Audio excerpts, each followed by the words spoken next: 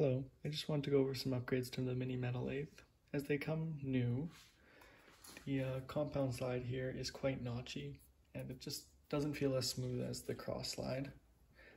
So I just want to go over what I'm doing to fix that. So for one, where these two rub together, I'm going to put a needle bearing or a thrust washer, or thrust bearing I guess, between the two. Now, one of the restraining things is when these are assembled, it must fit between these two, which I think is 24 millimeters. I was able to find a thrust washer or thrust bearing, I should say, that's 2 millimeters thick. So the combination of these two pieces had to shrink by 2 millimeters. I decided to shave down this side by 2 millimeters. Now the way I did that is I put the compound slide in and I locked these in just a little tighter, so this is permanent and can't move. And I don't need anything here at all. I then just put that in there and just turned it down 2 millimeters and just frequently measured. The other issue that makes it a sticky is that this shaft is not perfectly straight, or something's not quite right in the alignment. So if you try to turn the shaft by hand, it'll actually bind up.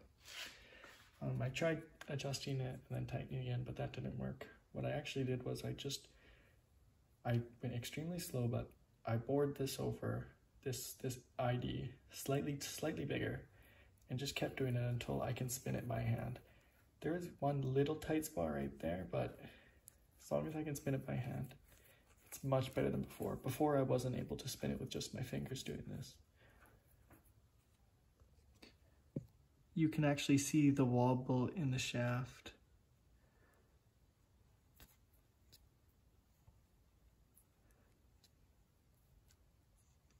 Now I'm not sure exactly how this will affect the longevity of this. So maybe buy an extra one of these, but I think it should be okay. Here is the bearing. The rollers will actually, unfortunately, roll across those two screw recessions. You could use these washers, which are included and made for it, except they're an additional millimeter thick, so you'd have to take even more material off. I think this should be okay for now, so I'll leave it. Altogether now you can still see that everything works as it should, and everything is much smoother.